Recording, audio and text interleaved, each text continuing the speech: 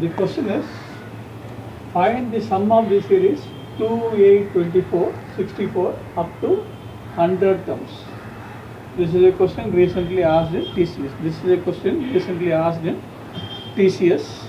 In fact, this question has been posted by one of the members in my group, Aptitude free class group in Facebook. Aptitude free class group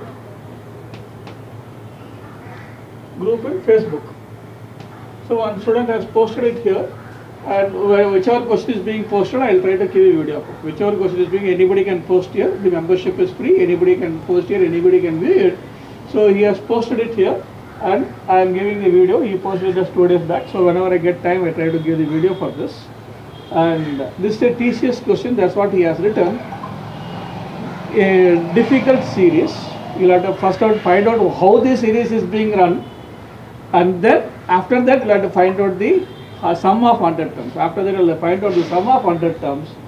Both are difficult. Difficult in the sense you'll have to find out how this series works. 2, 8, 24, 64. First is finding out the series, then finding out the sum of the 100 terms. Now, not an easy series, but with practice you get it. I don't know how will you find time to do these problems in your real-time exam.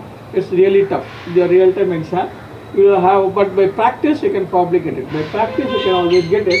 So here the first term is 2, second term is 8, third term is 24, fourth term is 64, and so on. So what will happen is you will have to somehow get it. So this can be written as the first term is 2 into 1, 2 power 1 into 1, 2 into 1, 2 power 1 into 1 will be 2. 2 power 1 into 1 is 2. So here second term will be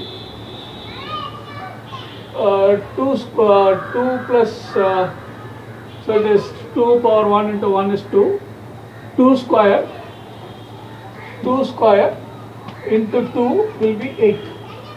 2 square into 2 is 8. The third term is 2 cube into 3 will be 24. 2 cube into 3 will be 24. So it will be, fourth term will be 2 power 4 into 4. 2 power 4 is 4 plus 16 into 4 will be 64. So the term is going like this. So I have to find out what is the 100th term. Now we can easily find out what is the 100th term. So 2 power 1 into 1, 2 square into 2 is the second term, 2 cube into 3, 2 power 4 into 4. So like this will go on. So the 100th term will be 2 power 100 into 100. The 100th term will be 2 power 100 into 100. Now we will have to find out the sum. The terms have been found out. How you get it? This itself is difficult. You will have to understand what exactly is happening, and then finding terms like this is really difficult. By practice you can probably, your mind will have to be very, very flexible, and you will have to think of different ways of doing a series problem. Now you will have to find out the sum of the terms. So first term is 8, first term sum. First term sum is 2. Second term sum will be 2 term sum. 2 term sum will be 2 plus 8, 10. Then 3 term sum will be 10 plus 24, 34.